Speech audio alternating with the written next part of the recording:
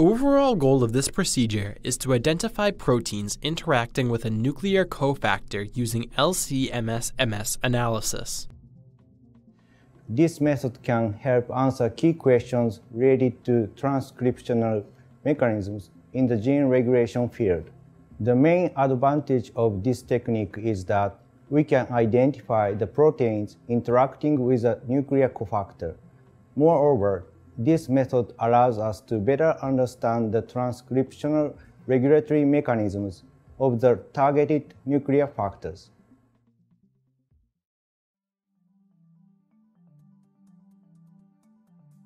Harvest HEC 293 cells expressing flag-tagged ARIP4 36 hours after transvection by washing the cell sheet with ice-cold PBS and collecting the cells with a cell scraper.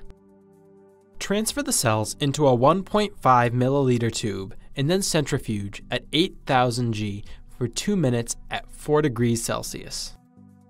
Aspirate the supernatant and resuspend the cell pellet in 5 times the pellet volume of high salt buffer. Rotate the mixture for 20 minutes at 4 degrees Celsius.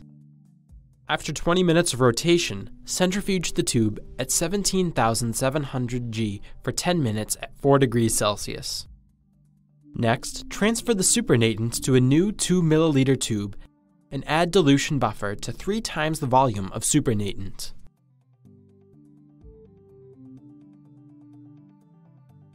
Perform another centrifugation, and then transfer the supernatant to a new 2 milliliter tube.